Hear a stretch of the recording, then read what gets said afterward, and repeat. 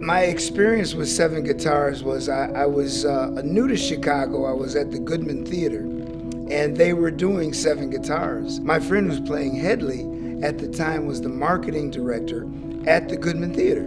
So he called me one day and he asked me, did I want to, see August Wilson, meet him. We just got to talk to him about his writing style and how he's writing, what he looks for, in his plays, and when people direct him and all that kind of thing.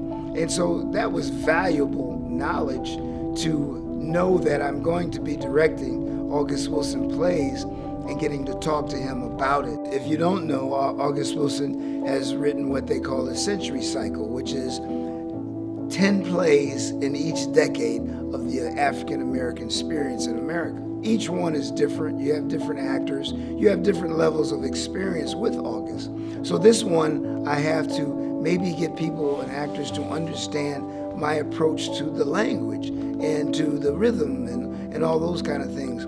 You can see a play 10 different times, 10 different ways with different actors and different directors. So I like to go back to the original feeling that I had being around August and seeing him and watching him work, and try to incorporate that in my style of directing to pull from that spirit that he put in the room when he was there. As far as the set design, I'm working with a guy that I love his work, for one thing.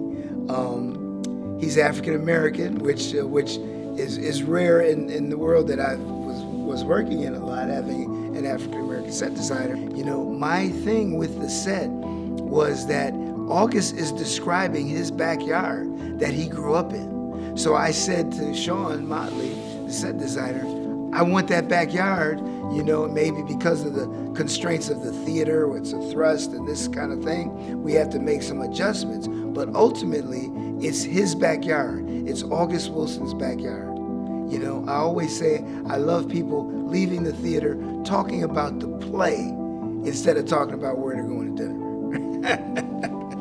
So that August Wilson plays do that. Whether it's argument or whether it's difference of opinion or what this means and what that means, especially in something like this that has all these different themes going on, the spiritual themes and different things that are happening, everybody's going to get a different groove from it.